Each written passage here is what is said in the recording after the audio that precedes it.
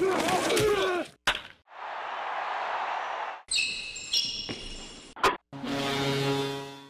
right, welcome back to Sports Talk Florida. I am David Baumann. It's a thrill to get Justin Hilton, wide receiver of the Cincinnati Bengals, in studio with us. Justin, putting forth some efforts with some charity fundraisers this weekend. A fun event coming up in Orlando Saturday, March 30th. Justin, you get another crack at it this year, man. What do you have to do to show this team that you're worthy of a roster spot?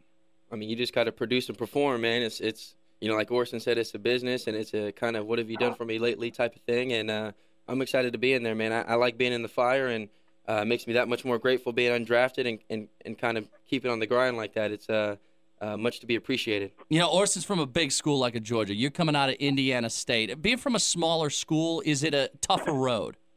I mean, I would think so. I mean, people may say it's biased wherever they're coming from, but you know, everybody's different, man. I mean, you have some small school guys that end up making it out big. It just, depends on kind of your route, taken. I came from a JUCO out in California for 2 years, and then only got 2 years at a Division I school like Indiana State. So, I mean, there's all different kind of factors, but, the fact is I'm here now and ready to contribute.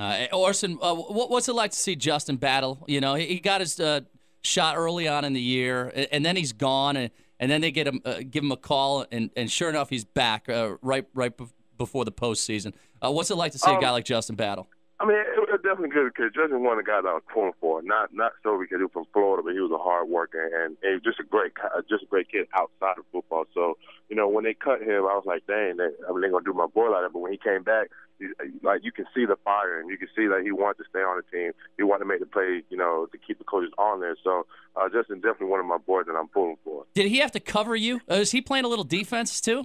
No, he didn't have to cover me because he's not playing outside linebacker, but he did play a little corner at coach's action too, and I'm happy that he can do that and be versatile.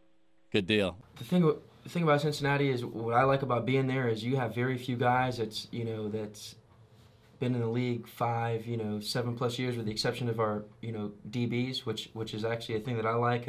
You get to compete against 7 or 8 first-round draft pick DBs that's been doing it a long time.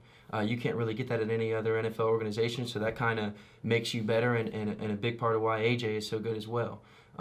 Battling with those guys day in and day out. But, I think that we're on the right track, definitely. Put together 2 back-to-back playoff runs, to get in the playoffs 2 years consecutively.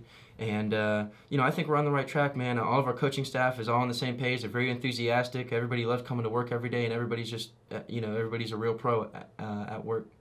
Yeah, Justin, just tell us where we can find you this weekend. How can anybody get involved in it? Is everybody invited? Yes, definitely. It's from 8 to 11 at a Draft Beer Club and Lounge right across from the Amway Center, downtown Orlando. I believe it's on West Church Street.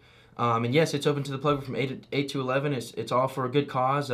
Anybody in the greater Orlando area. So just come out and celebrate with us.